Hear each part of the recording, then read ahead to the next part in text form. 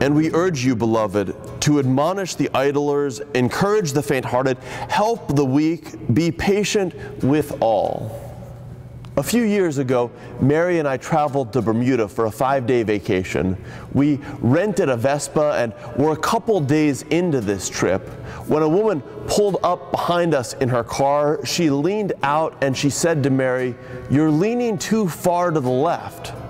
For 2 days, we'd been driving around this island. Mary had been leaning over my left shoulder to see what was ahead, and I'd been counterbalancing by leaning to the right. Mary leaned further to the left, I leaned further to the right. We'd found this balance by both awkwardly leaning off the side of the Vespa, but we needed someone outside of ourselves to see this. That's how the church, the body of Christ, is meant to function. The body of Christ is meant to tell us things about ourselves that we might not be able to see. We may be too close to them. Obviously, in this time of pandemic, this church life has been different.